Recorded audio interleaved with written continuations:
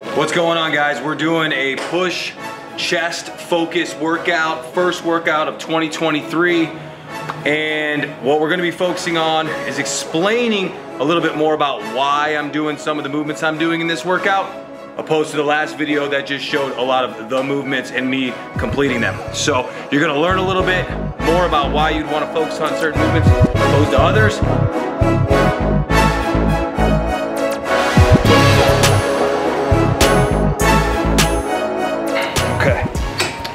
So what I'm focusing on there, that's still not my main working set. I'm gonna jump into my main working set on the next one. But what I'm focusing on there is maintaining my shoulders being back and then trying to flex my pecs to actually move these handles.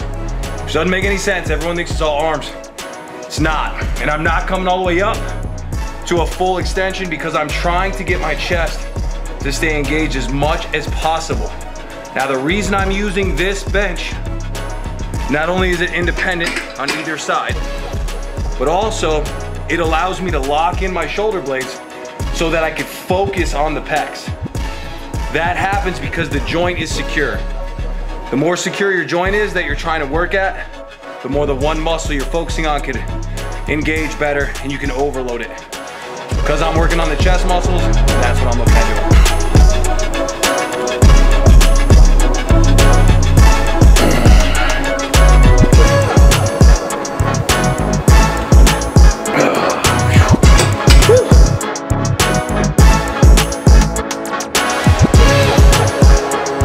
So a lot of things to watch on this one, okay? So this is just a warm-up set for me. Focus on a couple things. One, keep your rib cage down. Don't over arc your back, okay? So come with me to look at my lower back. That is an over arched position. You see that a lot in pressing. Don't do that. Tighten up your abs. Just a natural arc in your back. Keep that all the way through. Chest is still up. Still getting that good stretch and squeeze. Focusing on that stretch at the bottom, controlling it, flexing to the top. Really important that we go at an angle that actually hits that upper pec, because those upper pec fibers can be isolated, like maybe 70% of the tension through the upper pec fibers and the rest through the rest of the pec.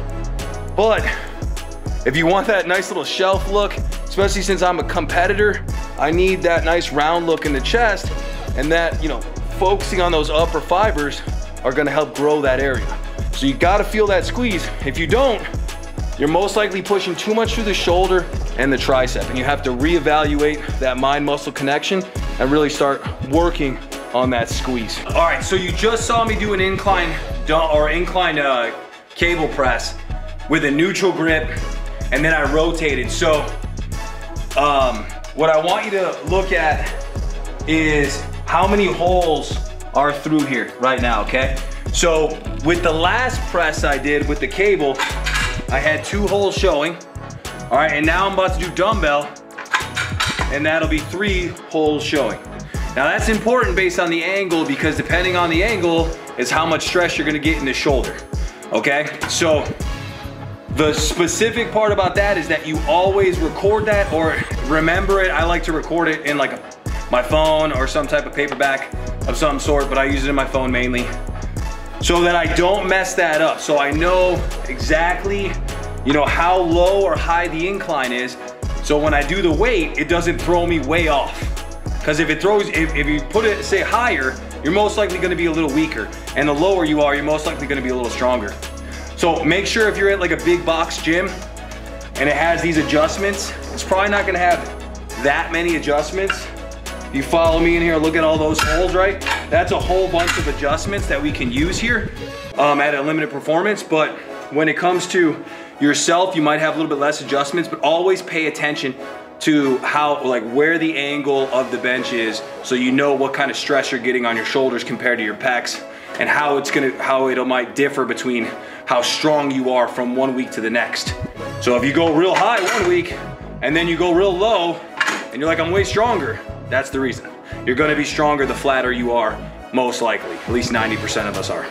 All right. Right now, I'm gonna go ahead and do a chest fly using dumbbells on a stability ball. Now, the reason I'm doing that is because I actually wanna stay in the stretched position for longer, okay?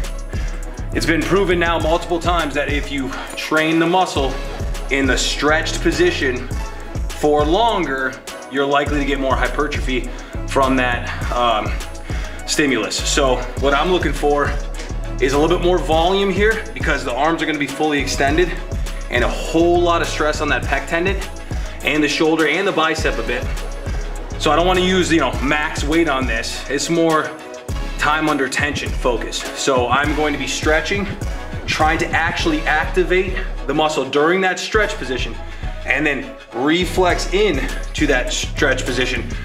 Contract it about quarter of the way, almost halfway, and then keep that tension right back into the stretch position.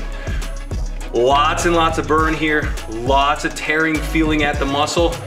Do a weight that you can definitely control first, and then slowly pyramid up to something that's gonna be,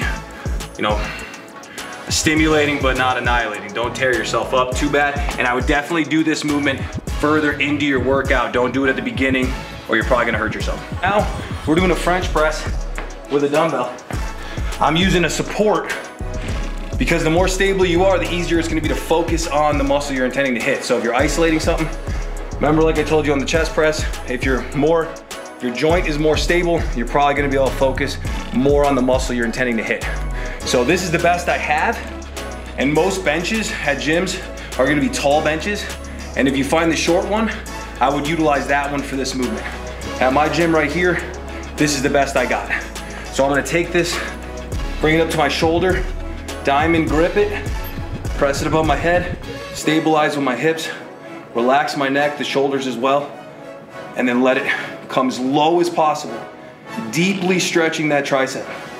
Trying to get as much tug on that tricep as I can.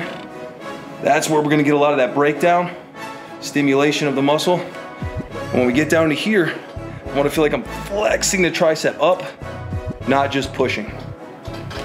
A lot of engagement. Feel like the weight is in your tricep, not in your hands. Feel as stable as you can. Breathe in on the way down.